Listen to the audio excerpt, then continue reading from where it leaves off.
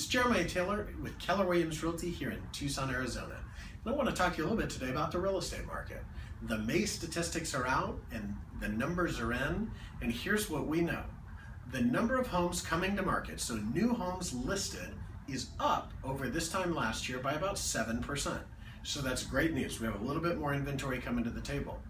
Now, the number of homes sold this year versus this same time last year is up about 14.2%, which is even better news because that means we're continuing to take down that inventory level, which is what will eventually drive prices back up here in Tucson.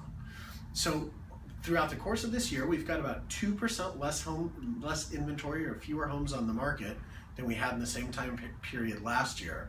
We're seeing prices continue to rise at a rate of about 1% a month in that average price.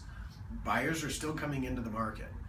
The unknown for us right now is what's happening in the national and even better yet, the global economies.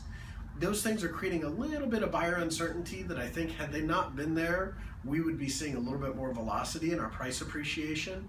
But other than that, all things look great on the horizon for Tucson real estate.